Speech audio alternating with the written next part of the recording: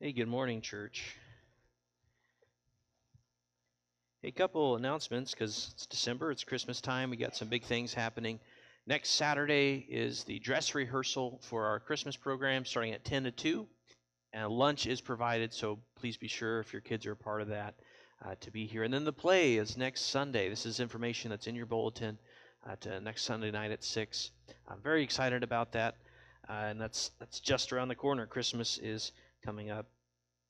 And as we get closer to Christmas, as we get closer to this time, really, it's really one of the two holidays of the Christian calendar, at least that's the climax of what our faith is all about. We're doing a series through Advent, the coming of Jesus.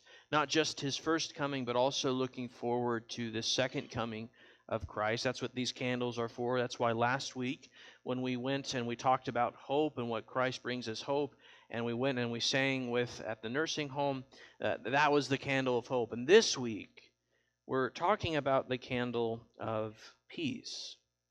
Christ, the bringer of peace. I want to read for us as we get started here. I just want you to listen to this and close your eyes as we read from the prophet Isaiah chapter 9, verses 6 through 7. For a child will be born to us.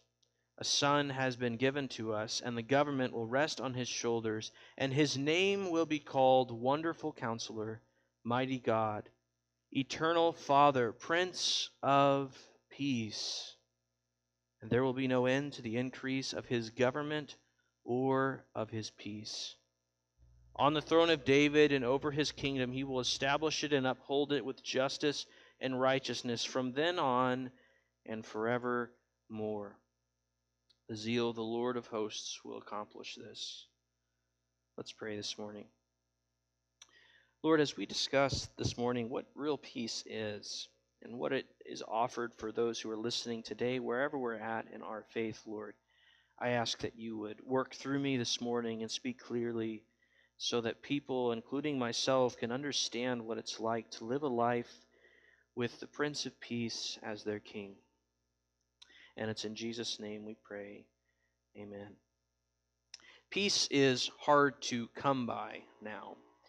This is a study done all the way back in June. I checked the stats from a study that was published on Tuesday. None of these numbers have gone down in the last 4 or 5 months. But if you look at this, I don't know if you can read all of it. Just within adults in America, about 31% are experiencing some form of anxiety with depression. 11% seriously considered suicide. It's a really large number. For ages 18 to 25, the number is as high as 25% in the last 30 days have considered this. Trauma, stressors, related disorder symptoms, 26. Started or increased substance use, 13%. People are tense. And by people, I mean us. I mean the people in this room. I mean myself included in this are tense, stressed, not really feeling a lot of peace, or at least, at the very least, not experiencing a peaceful time.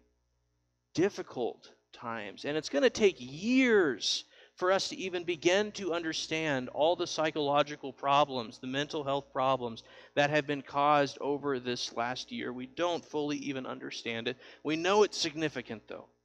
We know that peace is hard to come by in the midst of all of this. And you don't have to go very far in this room to find people struggling with that. Few people have opened up to me about this. I've opened up to a few people about my own anxiety and depression through this. A lot of people are still doing it in silence, but you don't have to go very far to find people who aren't experiencing peace. And yet this is what we read, 2 Thessalonians 3:16. Now may the Lord of peace himself give you peace at all times and in every way. The Lord be with you all. And Philippians 4:6, do not be anxious about anything, but in every situation by prayer and petition with thanksgiving, present your requests to God. And the peace of God, which transcends all understanding, will guard your hearts and your minds in Christ Jesus.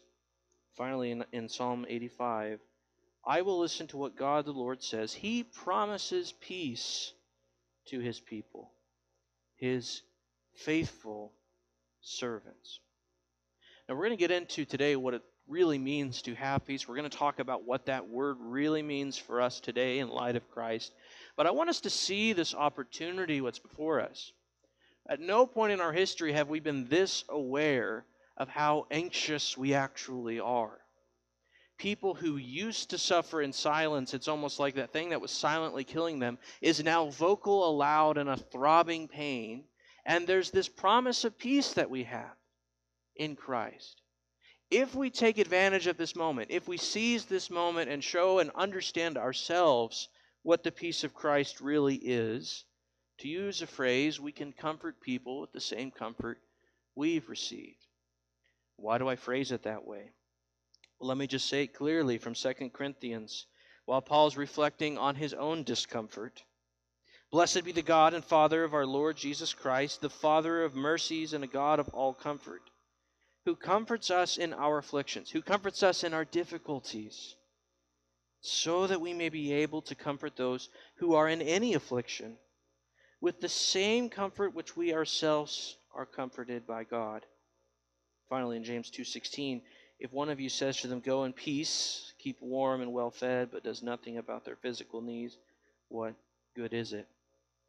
In other words, part of our responsibility as Christians, part of our job, if you will, when we are in this place, when we're talking to people here and when we're outside, is to find suffering and to comfort those who are suffering, to find those who do not have peace, and to bring them the same peace that you and I received, which logically means that you and I have to know what that is. We have to be comforted first before we can comfort everyone else.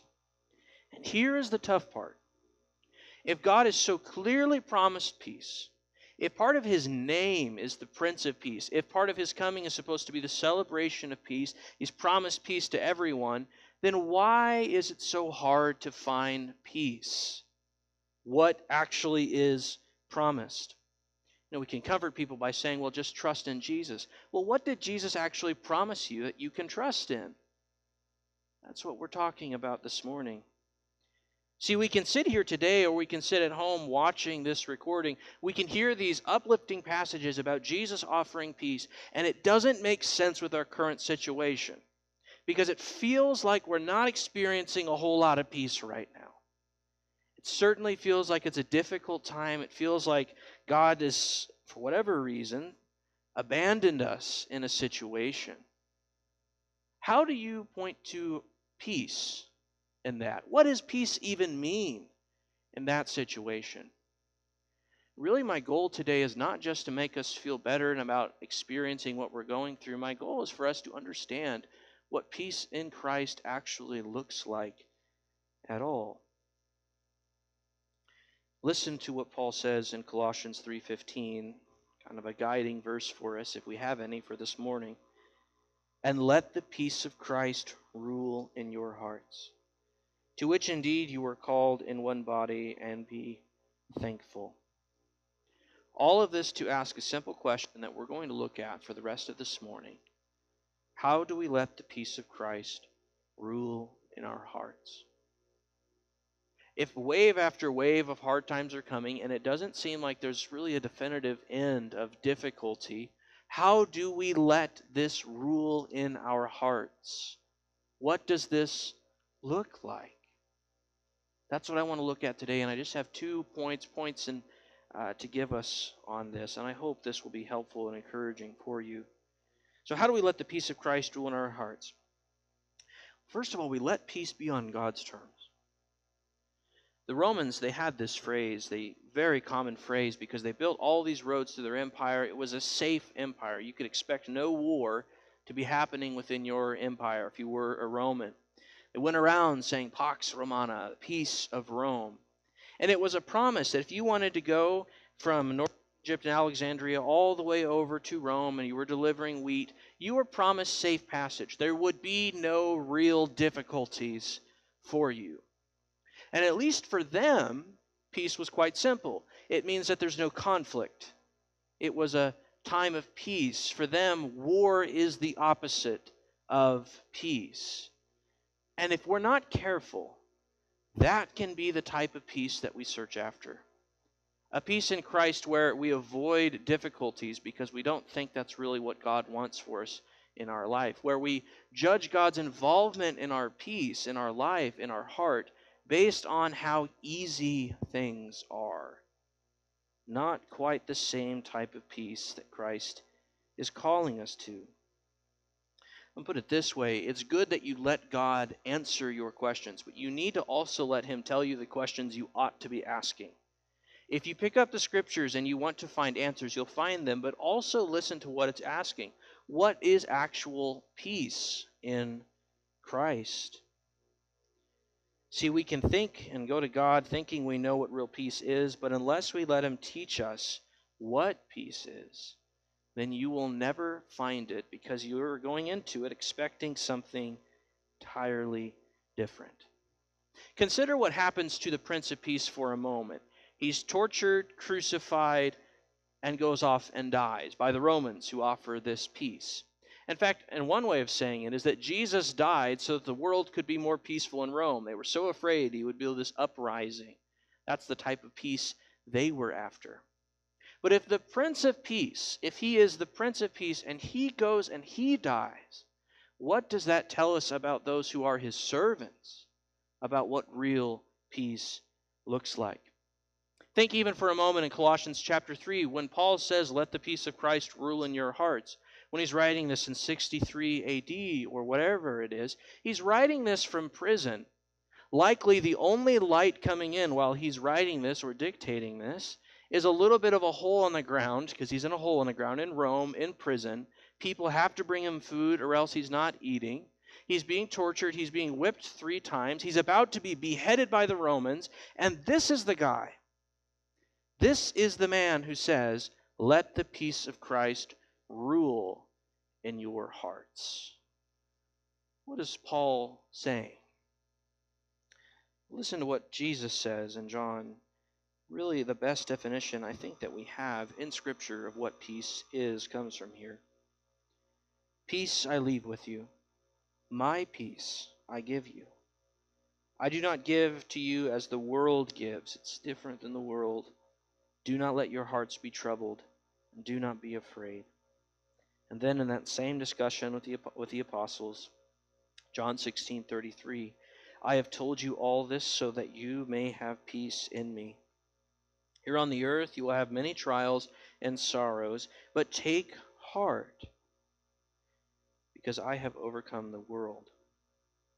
He's giving them peace. He's promising them peace.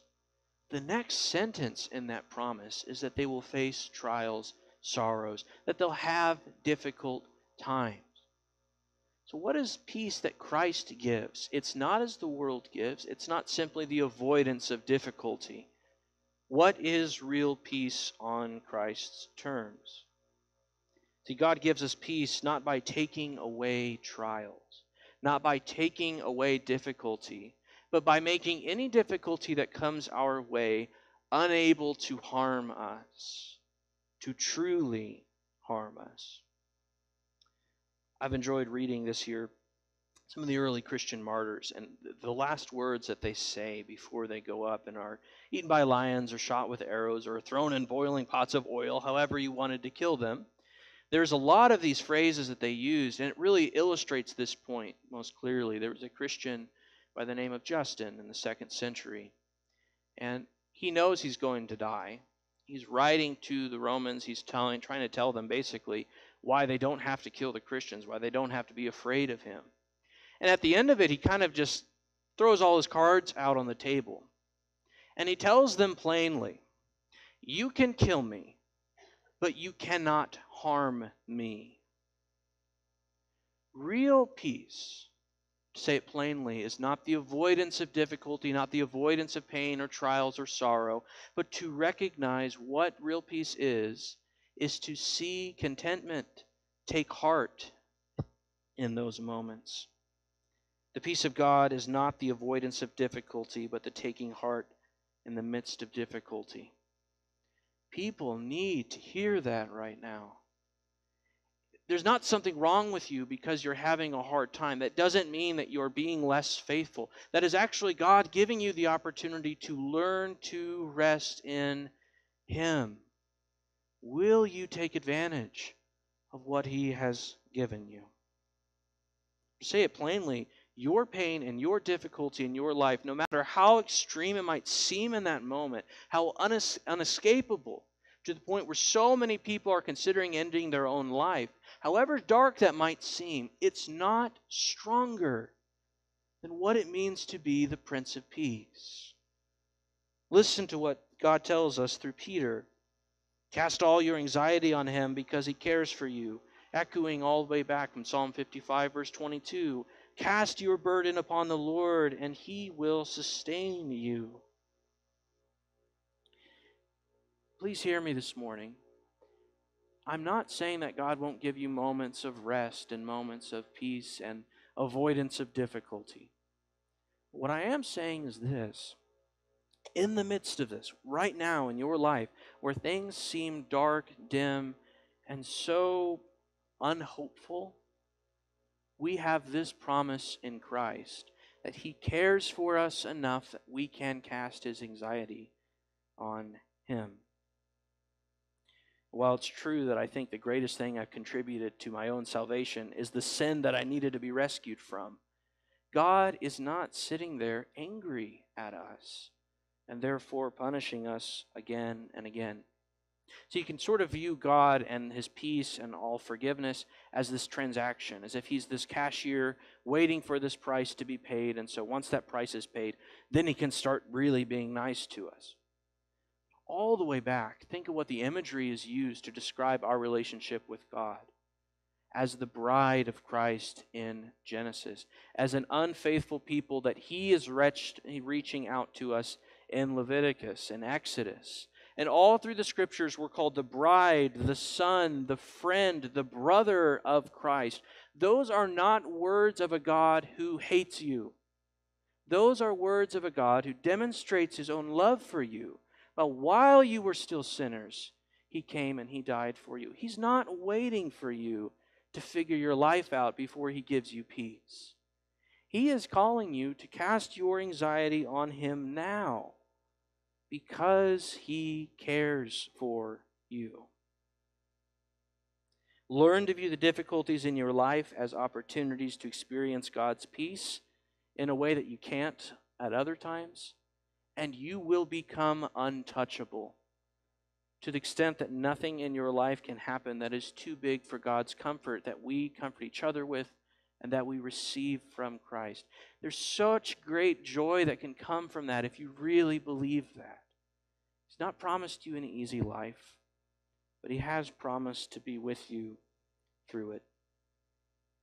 I could end with us that now, but I have to share this next thing with you. How do we let the peace of Christ rule in our hearts? We focus on what is ahead.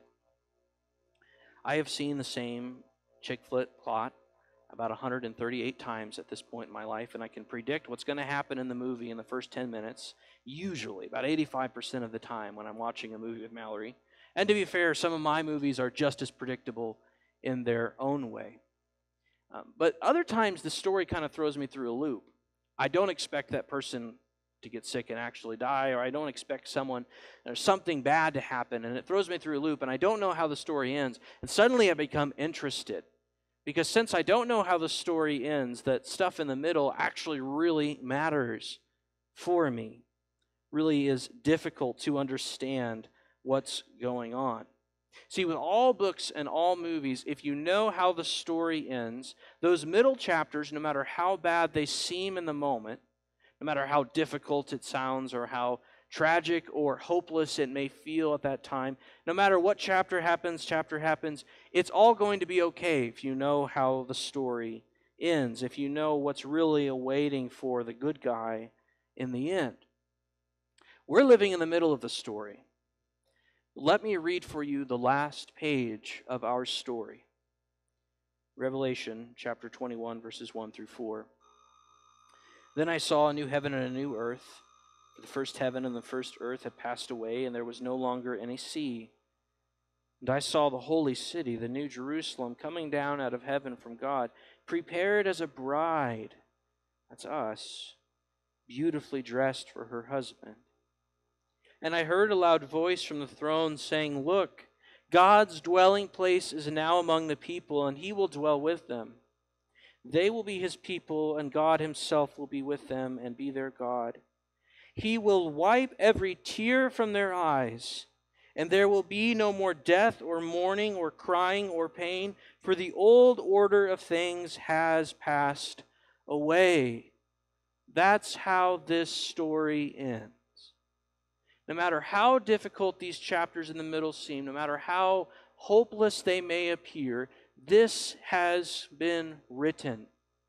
And this is what's going to happen in the end. I talk a lot, I know, about my family, about my brother on stage, and frankly, it's just the most clearest way that I've seen the grace of God work in my life, so I enjoy talking about it. Not necessarily because I enjoy talking about the pain he caused, but because this scar tells the story of Christ in my life in a way other stories just don't. And I want to share with you what I'm holding, what he gave me since sort of his conversion as prison. He's serving several life sentences in prison. And through a long story short, he recently was given several $100s, and he decided to buy all the family members these little compasses. And there's a real story behind this that I have to go back to, all the way back from when we were growing up with my mom. She would tell us frequently and remind us often that her number one goal as a mom was to see all of her kids with her in heaven. My dad sort of took this one step further. This is going back all over 20 years in our family now. He got on his license plate, a custom license plate, Judah Gate, which was supposed to be and still is the plan of the Nichols family for all of us to meet when we're in heaven at the Judah Gate so we can be reunited.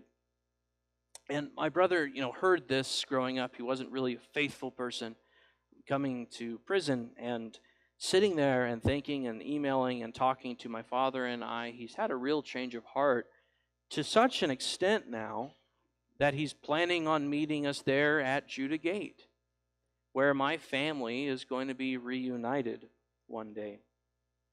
And so he wanted to do something special, something memorable, because this was really a once-in-a-lifetime opportunity. He's probably never going to get a chance again to buy all of his family anything again.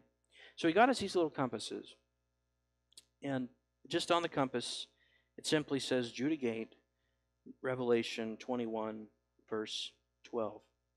And the goal in this is to remember where we're headed.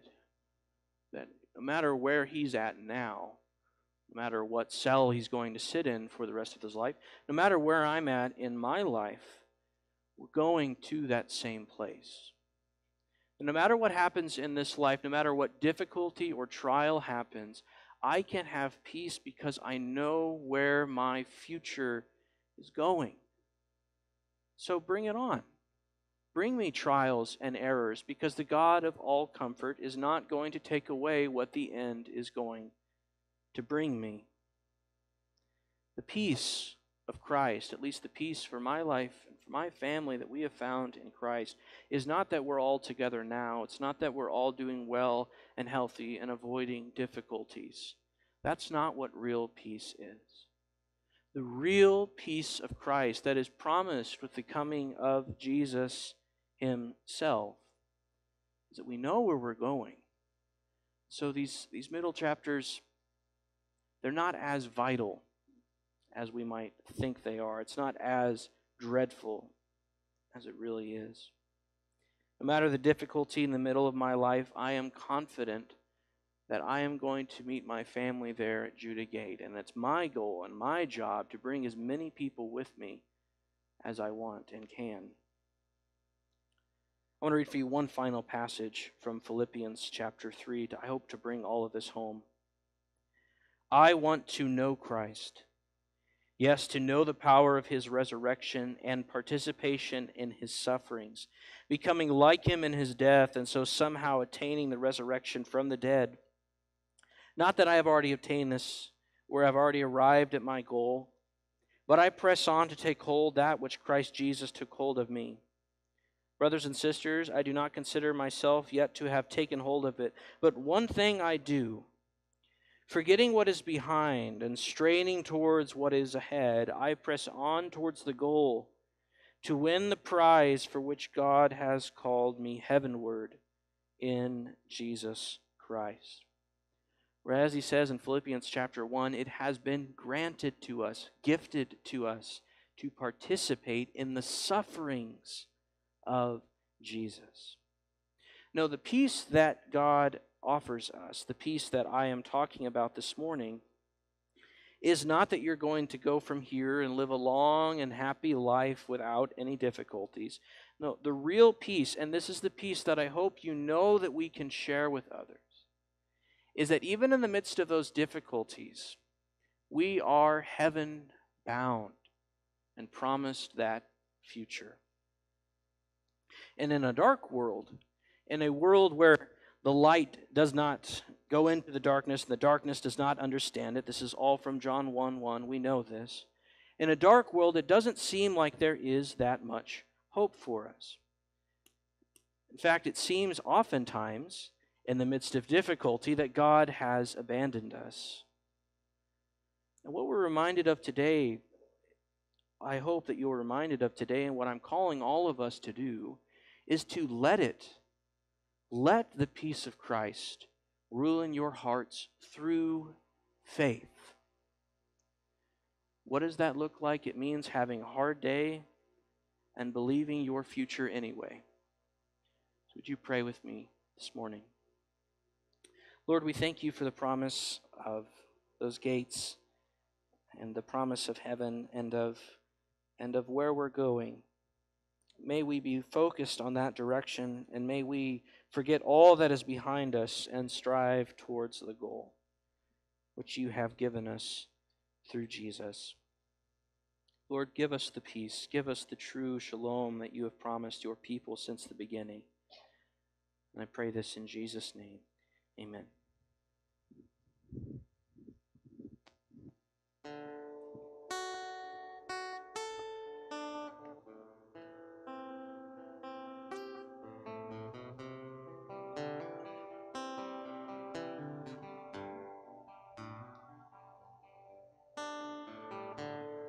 Worthy is the Lamb who was slain. Holy, holy is He. Sing a new song to Him who sits on heaven's mercy seat. Holy, holy, holy is the Lord God Almighty, who was and is to come. With all creation I sing praise to the King of Kings. You are my everything, and I will adore you.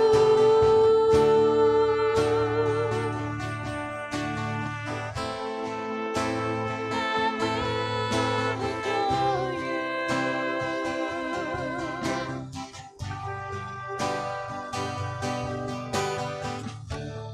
Filled with wonder, awestruck wonder, at the mention of your name. Jesus, your name is power, breath of living water, such a marvelous mystery.